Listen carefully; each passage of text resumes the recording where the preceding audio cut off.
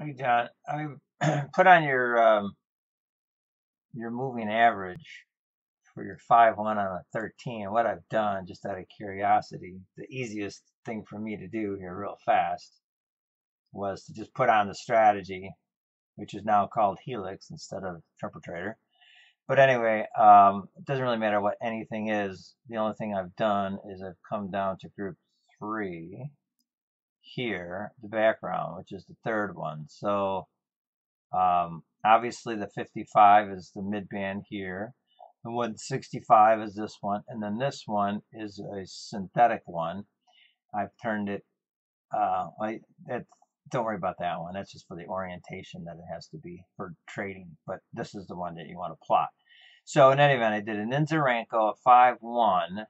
These are all used for range and minute charts and whatnot. So for the Ninza Renko, these are 5-1 Ninza Renko, and I'm plotting it, which is right here, and I'm on a 13 range chart.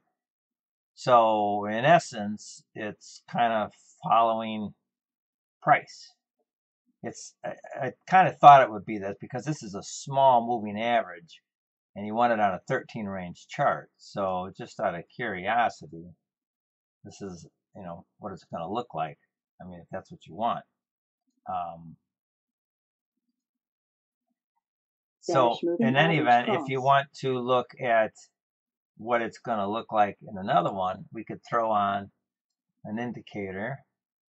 We could throw on an EMA, because that's really what it is.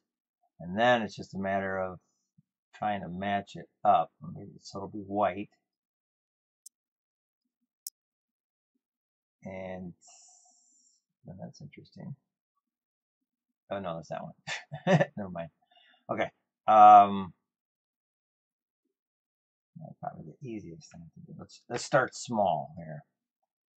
So there it is there. Let's just go to a 1. Oh, that's pretty close right there. An EMA, period 1. That's interesting. That's pretty damn close.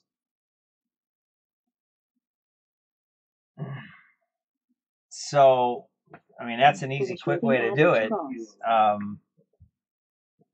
Hope this helps. You know how to get a hold of me.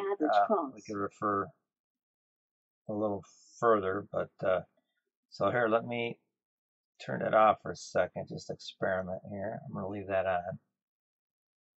Let's turn these off just so they don't get confused. So let me come down to the bottom, turn it off. I'll get it ready to go for later. And let's go, it's group 3. 3. So let's turn the 55 off, the 165 off. Let's leave this on. But let's do it 13-2. Let's do a 13-2 and see what that looks like.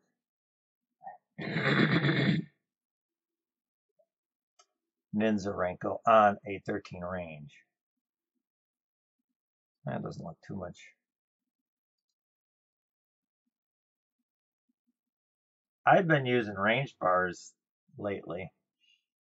It's kind of interesting how on here, on the strategy, I've been comparing the two side by side. But oh, wait a minute. You know what I think I might be doing? No, I shouldn't have been going to do that one. Down here under other options, group C. Maybe it's D, additional options. Is the last one here, range bars. So basically, it just converts it to range bars instead of Renko. So if you turn that off, it's going to be Ninza Renko, which I like. And if you turn it on, then it goes to range bars. But I have been looking at range bars lately. And the reason for that is because a lot of people don't have Ninza.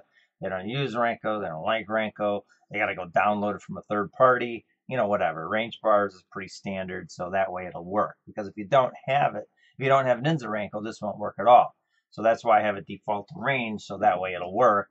And if you happen to have an Ninza Renko, then you can turn it on and have more options. But I've been putting the two side by side and kind of, I like the Ninza Renko better for uniformity and cleansiness. But as far as productivity and capturing, And the range bar I'm kind of liking. So anyway, that's it for that. You can get a hold of me and see where that goes. So anyway, if you try an EMA 1, that might work close enough. All right, bye.